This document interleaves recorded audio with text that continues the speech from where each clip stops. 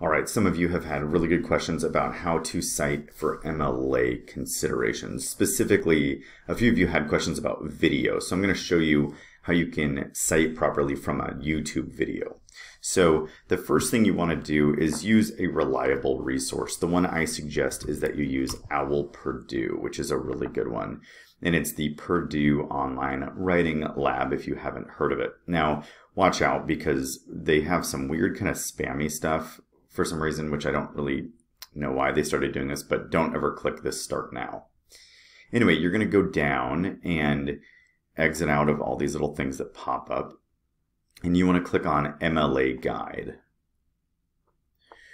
Once you're on MLA Guide, it's going to give you some overviews. This is over the 8th edition. They do have discussions for what's updated in the 9th edition. So you can look for those updates, but they're getting all that stuff wrapped up. But anyway, we're going to go down to MLA Formatting and Style Guide. And you're going to be tempted to just type something in here. I wouldn't do that. That's like a different website. It's this Citation Machine. If you want to do like an MLA builder, I suggest use Oscillus. But even with that, be careful that you are responsible still for double checking that your citations are correct. If they're not correct, then you might still lose points for that because it's your job to make sure they're accurate. Now, in the case of what we're looking for an example, is we're looking for a video. How do I cite a YouTube video? So I'm going to go down over on the left and look through this list of general things to format. Now, I could also read this and just kind of get a sense of what some general formatting things are. And I could even go down to MLA 9th edition changes and just kind of like breeze through this if I want to, which is kind of interesting. It tells me kind of what's going on there.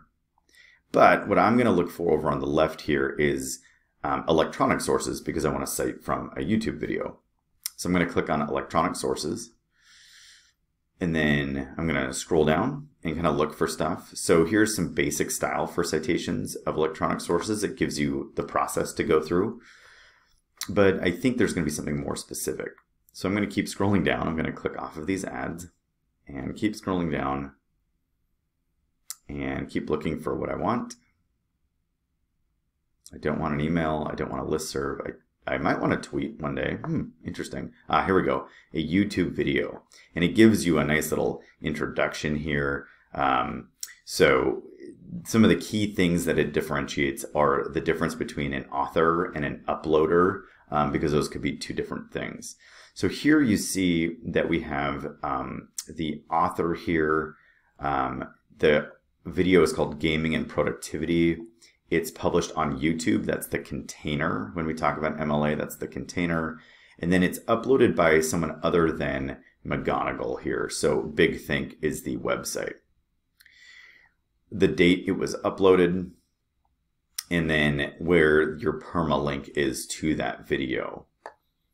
Same with this one below, except we don't have the specific author's name. And that can happen. We might not know their actual name for the YouTuber. And so we just have this title, we have the container again, and then we have who the group is that uploaded it. We have the date, and then we have the YouTube permalink. So I can click on that and look at it. That's it. Oscillus. Purdue Online Writing Lab is a really nice source for kind of finding anything you need to find when it comes to MLA, but you do have to look through it a little bit, right? You can try to search for stuff. I've had less luck doing that. Typically what I'll do is just go to this and kind of start scrolling through these different elements, and those will be really helpful for you. Again, just to reiterate, if you use any kind of online citation maker, just make sure it does it correctly because you're responsible for making sure it's an accurate citation.